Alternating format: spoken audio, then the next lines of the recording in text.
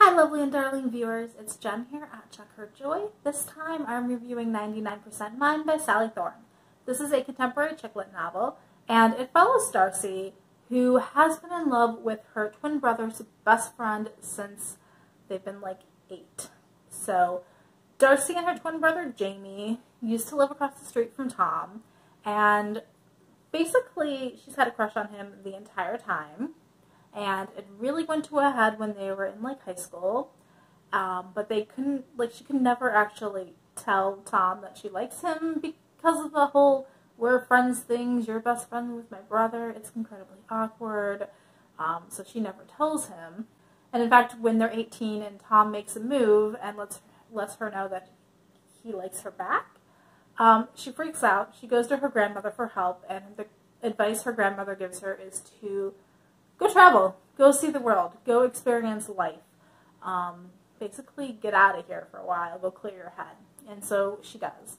And Darcy spends the next 8 years just traveling the world and seeing everything.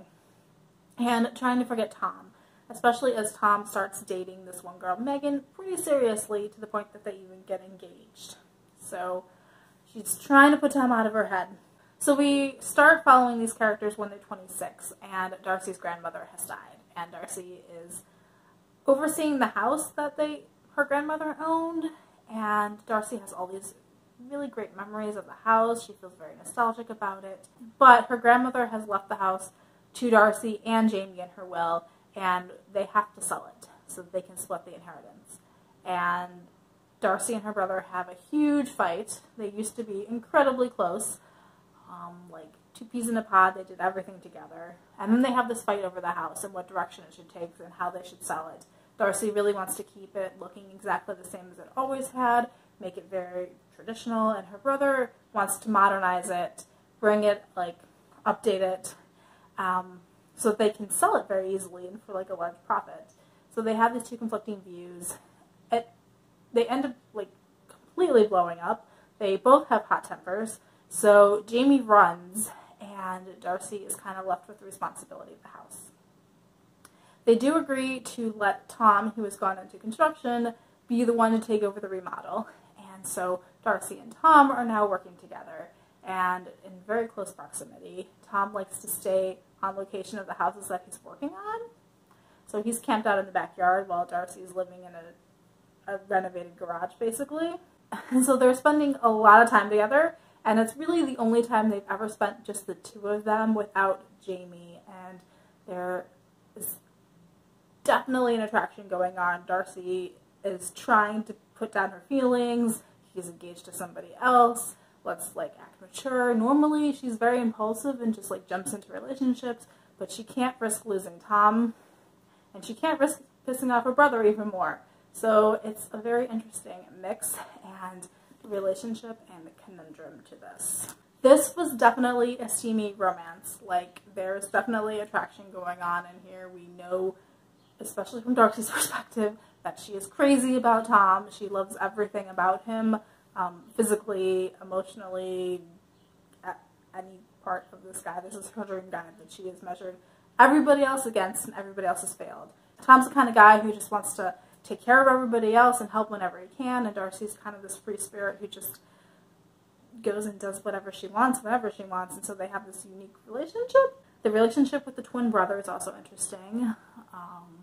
The brother is more of a serious type who wants all his ducks in a row. He's in banking or something.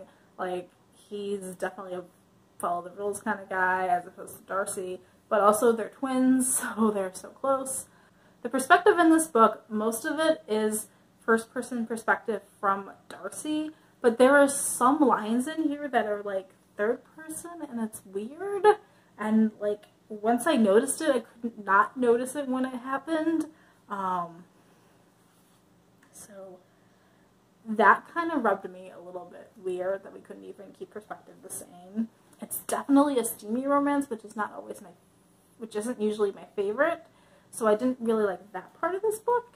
And then I couldn't help compare those to The Hating Game, which is also written by Sally Thorne. And that book is so much fun. It's also a bit steamy, but most of The Hating Game is based around pranks and trying to outthink the other person and this hate to love relationship, which has a completely different tone than this book. So as much as I tried not to compare the two, it's really hard not to, and so I also didn't like this as much as The Hating Game. Basically, this book just didn't click for me.